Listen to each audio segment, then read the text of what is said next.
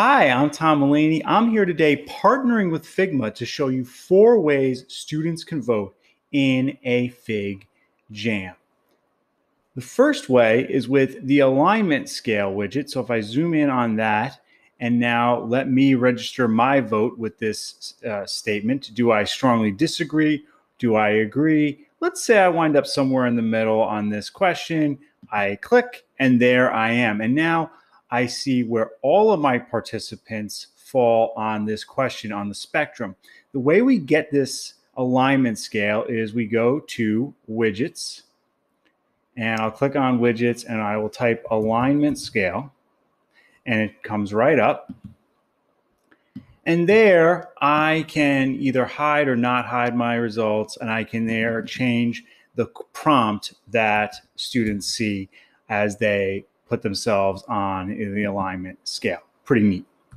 Next, students can simply stamp their avatar as far as where they think they belong. And using the stamp is pretty easy. They can click this icon here, click stamp, and then use their icon to stamp where they think they belong for different option choices. So here I'll stamp myself right there, and it's as simple as that. And that's just the stamp tool using your profile icon.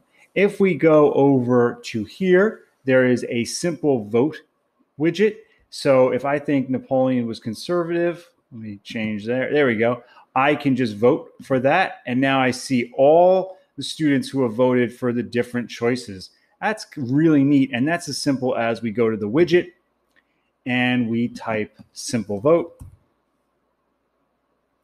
We click there, and here we can allow secret votes until shown, anonymous, and allow multiple votes. So we have those options. And I like leaving it not anonymous so that you actually see who all has voted which way. One last way we can do this is there is a poll widget.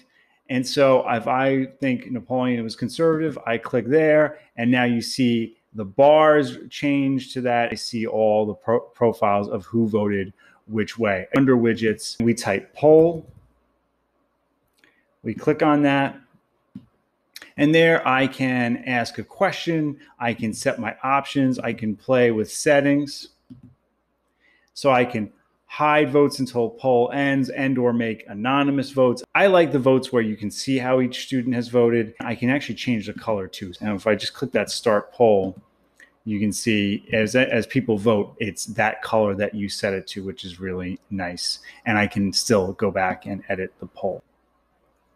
I want to thank my partner Figma and promote their 2-day free virtual event, August 16th and 17th of 2022. Go to commonsbyfigma.splashthat.com to register. I'll put all these links in the description below. To get a free verified Figma EDU account, go to figma.com/education. And if you want to start a FigJam right now and try out some of these voting features, go to FigJam.new. Please like, share, and subscribe. Leave your comments below or tweet me at Tom E. Mulaney. Thank you so much for watching.